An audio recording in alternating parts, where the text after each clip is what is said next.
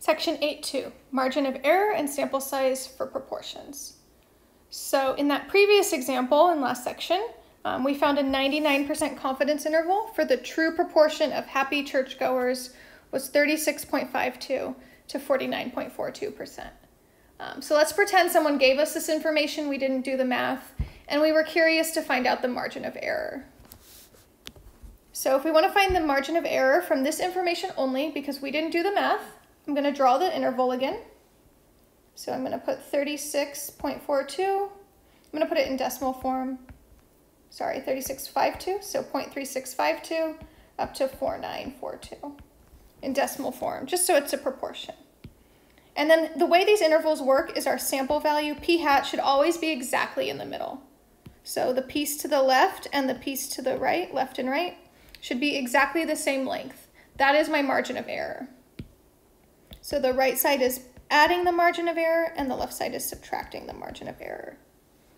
So one thing I notice is that the width of the interval equals 2 margin of errors. MOE for short, because it's a lot to write. And again, I'm coming up with 2, 1 in each direction. So what we're going to do is we're going to find the width of the interval and divide by 2. So error will be width of the interval divided by 2. It'll always be 2 because it's 1 in each direction. So the width is the biggest number minus the smallest number, 0.4942 minus 0.3652 all over 2.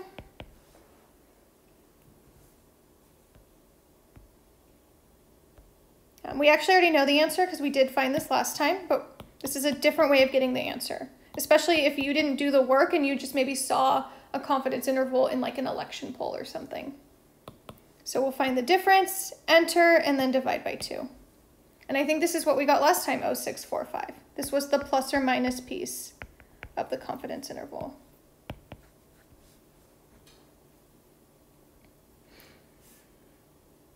So there are 2 ways to decrease the margin of error. Maybe we've decided 6% is too much error.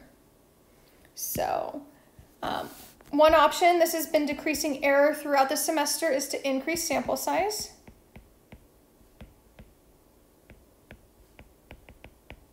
The second option, which is not as good, would be to lower the confidence level.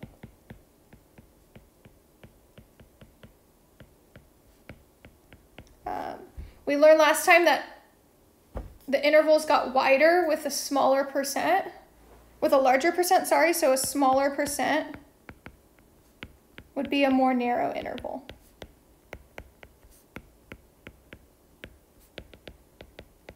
But this is worse. This is basically lowering our standards. So really the better case, which has been true for the whole semester, is to increase sample size. So what we're going to do is we're going to figure out what sample size we need.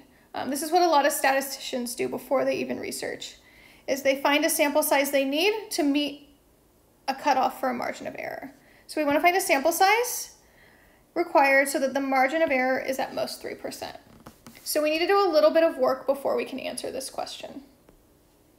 So I'm going to remind you of the formula for margin of error. It was the plus or minus piece. It was E equals Z star times the square root of P hat Q hat over N. I'm going to do quick algebra just to derive a new formula, and then you never have to do this again. So I'm going to solve for N, because I want to solve for sample size. And then once we derive this new formula, you don't have to do this again. So divide by Z, because we're trying to get N alone. The point of this is just to convince you that this formula didn't come out of the air. It's coming from stuff we already know. To get rid of a square root, we square sides. So on the right side, those go away. And so on the left side, we have to square it. So we get E over Z squared equals P hat Q hat over N.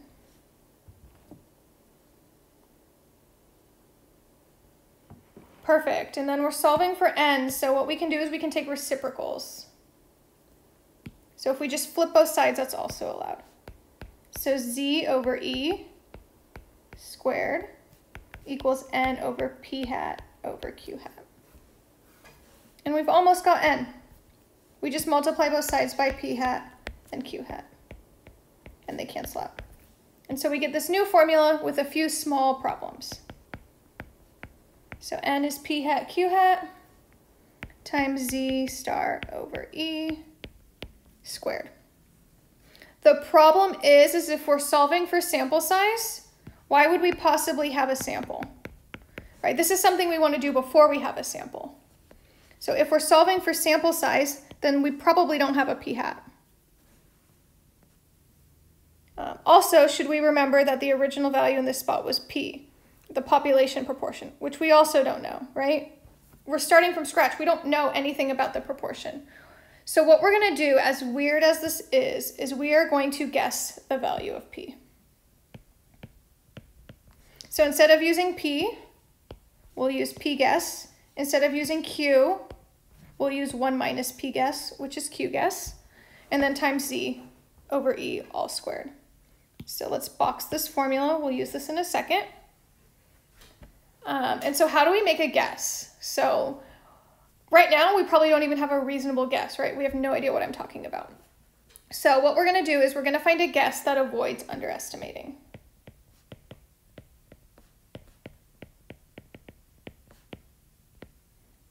You don't want to underestimate your sample size because you'll have too much error. So you can always maybe have a few too many people, but if you have too few, it's bad.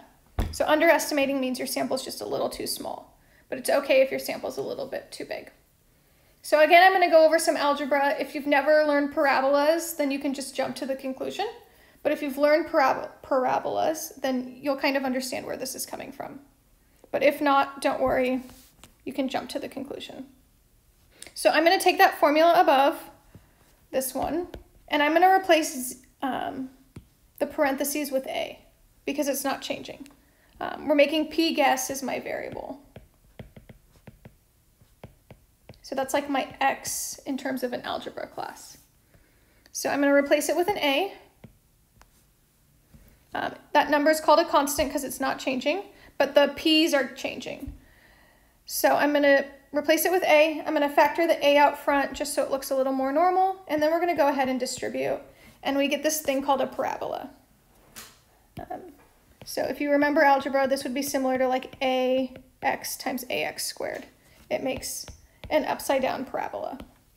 If you have no idea what a parabola is, just take a deep breath and use the conclusion in a second. You don't need to know a parabola to be successful in this class.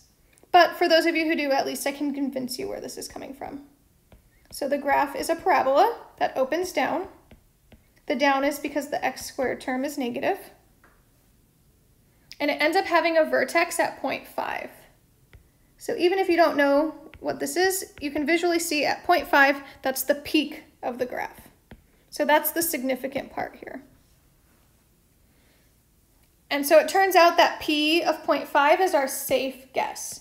So if we use 0.5, right, this creates the largest possible value.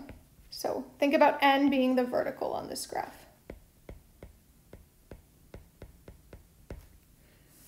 So if we use 0.5, this is the largest sample size possibly needed.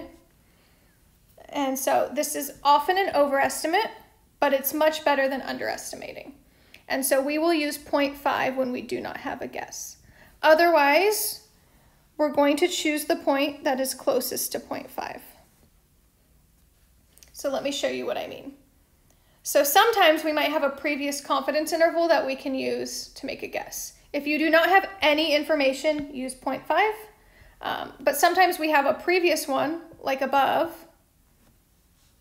and we've just decided it's too much error. So we can use the previous interval to make a better guess. So example 1, or A. Our previous interval was 0.375 up to 0.425. Let's say maybe we had too much error. So we want to find a new interval. We could use 0.5, but we could save some money by having a slightly smaller sample size and having a better guess. So 0.375 up to 0.425 is my interval, my previous interval. And so the rule is to choose the closest point to 0.5. So 0.5 will be outside the interval.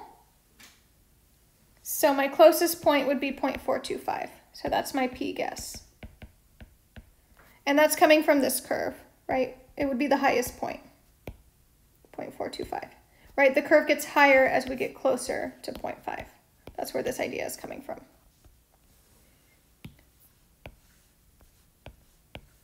I like to draw the number line. I think it makes it very visual. So my next interval tells me, so maybe my previous interval was 672 up to 0.804. And again, maybe it had too much error, so I need to find a new interval. So my p-guess is the closest point to 0.5. So 0.5 looks like it should be on the left side on this one because these are bigger than 0.5. So 672 is my closer one. That's my p-guess. So it's not the biggest or the smallest value, it's what's closer to a half. So drawing the interval helps a lot. All right, now my next interval was 0.471 to 0.593. And again, there's too much error, so we need a new interval. If I want to find sample size, my p-guess, again, is the closest point to 0.5 within the entire interval. So it's not necessarily an endpoint. Since 0.5 is in my interval, that's my guess.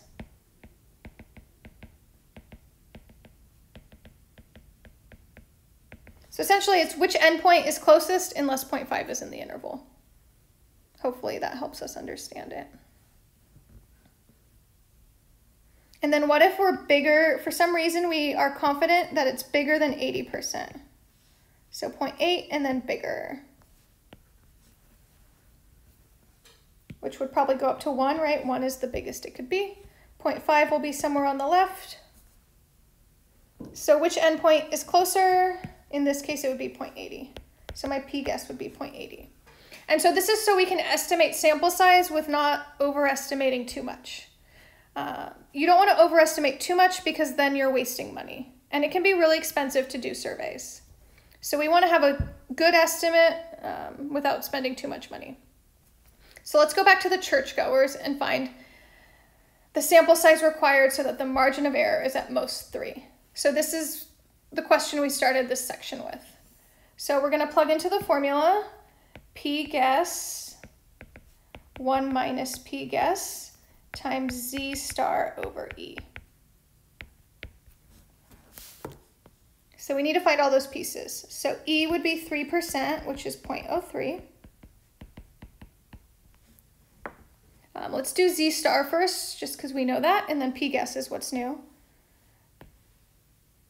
I think we did a 99% confidence interval, so we're going to put 99 in the middle, and 0.05 in each tail.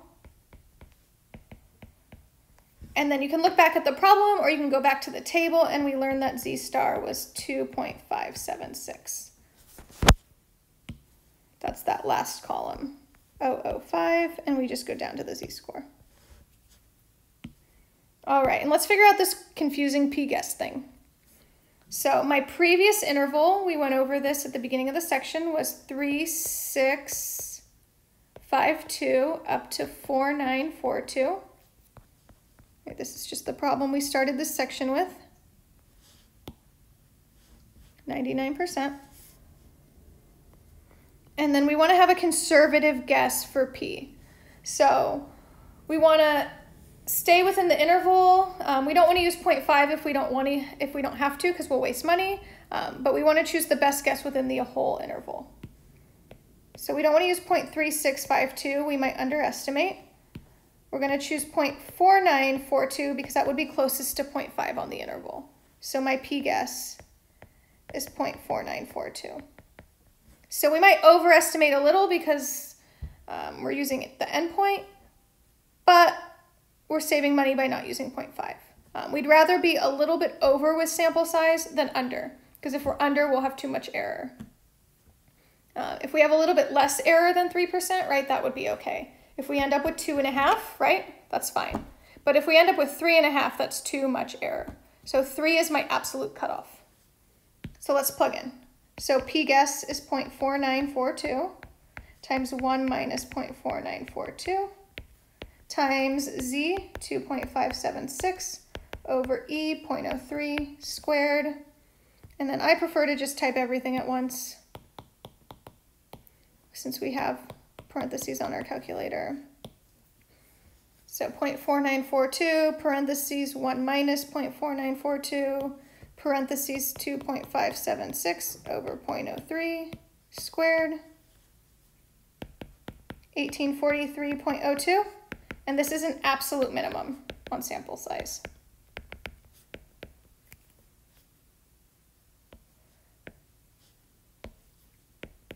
So I think most of us probably want to round down to 1843 because it's so close, but we're always going to round up to a nice number.